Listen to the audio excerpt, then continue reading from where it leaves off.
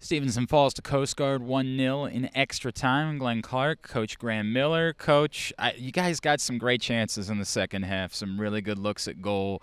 Is it frustrating at all to be 2 matches in and still not have found one that's gotten in the back of the net? Yeah, I think so. I think we can say all we want about having a short-term memory and moving on, but when you lose a game 1-0 in overtime at the same minute as we lost on Thursday night, it does hurt a little bit.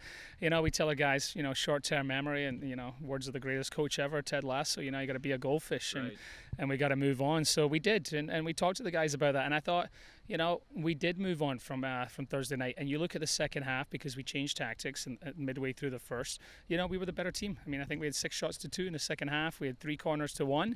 It's gonna happen. We're gonna break that duck, and we're gonna get that ball in the back of the net. It's coming. I can feel it. Is it as simple as that, Coach? Is it as simple as, look, when you get, D'Amata had 2 great looks. You had the one from White that was really good. Is it as simple as, look, one of these is gonna go at some point, or do you have to change things up somehow?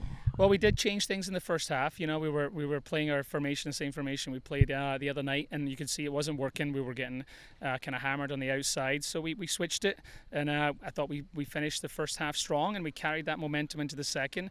And then to create the chances like we did, good goal scoring opportunities. Yeah, law of averages, the one's going to go in the back of the net sometime. You're going to get lucky, and I think it's coming. We're going to get there, and hopefully it's tomorrow.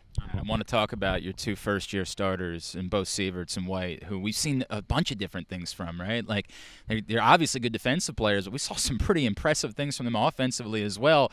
Was this exactly what you thought you were getting from these guys 2 matches into their careers? Well, both guys, both coming from Mount St. Joseph, great program under Mike St. Martin there.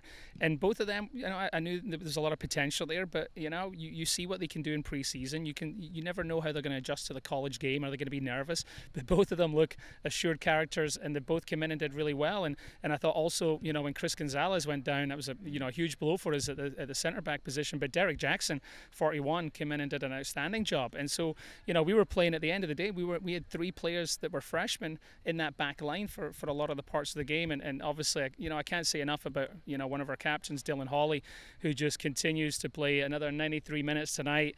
And, looks like he's still, freshman with how he plays, and just an exceptional to lead the back line with those young guys. He did a great job, and I can't fault him or the guys at the back for tonight. All right. Well, good luck to your Goldfish tomorrow as you get that opportunity for another quick turnaround to forget about this one, Coach. Appreciate it as always. As always, Glenn, thanks for your support and being here. He's Graeme Millar. I'm Glenn Clark. GoMustangSports.com.